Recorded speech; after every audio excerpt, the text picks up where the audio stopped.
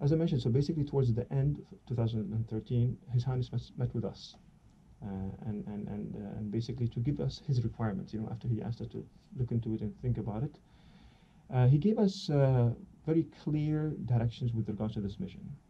The first was that he said that I would like us to reach Mars before the 2nd of December 2021, Okay. which is the 50th anniversary of the Exactly. UAE.